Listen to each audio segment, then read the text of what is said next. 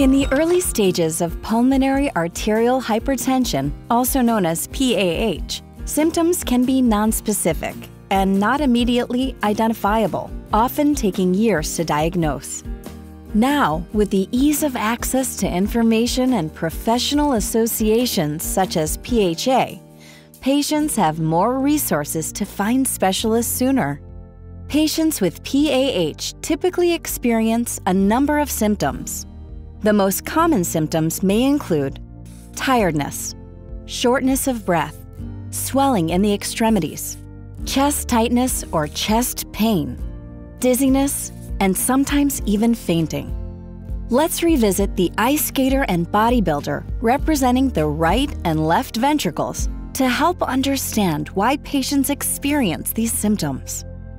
In PAH, the overworked right ventricle increases in size due to the demand of the higher pressures from the compromised pulmonary system. The movement of blood, represented as cars, flows from the right side of the heart through the pulmonary system, dropping off carbon dioxide, picking up oxygen, and delivering the newly oxygenated blood to the left side of the heart. Increased resistance in the pulmonary circuit makes it difficult for the cars to pass through the lungs, resulting in a decreased amount of cars supplying the left side of the heart with oxygenated blood.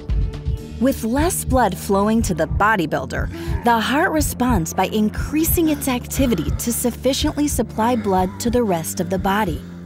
Because the right ventricle has increased in size, the left ventricle has much less room to function in the limited pericardial space, which is the area that contains and protects the heart. Even though the bodybuilder was able to pick up the pace, the increasingly limited space reduces his ability to push out oxygenated blood into the high-pressure system of the rest of the body. The amount of blood the left ventricle pumps out in one contraction, combined with the heart rate, is the definition of cardiac output.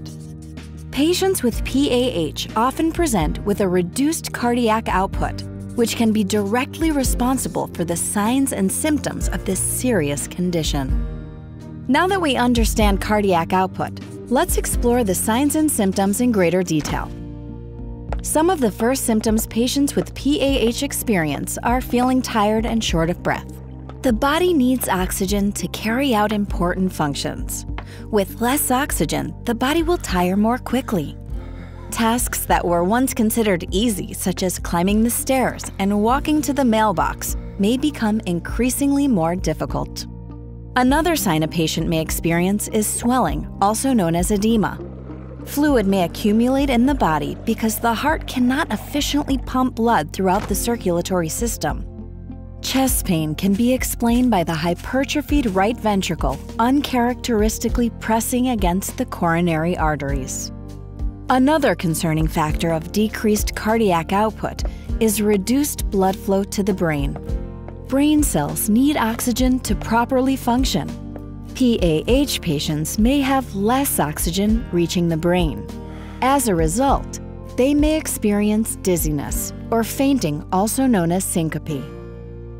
Once a detailed history is provided to the PAH specialist, which include the signs and symptoms reported by the patient, additional testing will be necessary to accurately diagnose PAH. Friends and family support, along with an involved specialized PAH team, will help the patient throughout this diagnostic journey.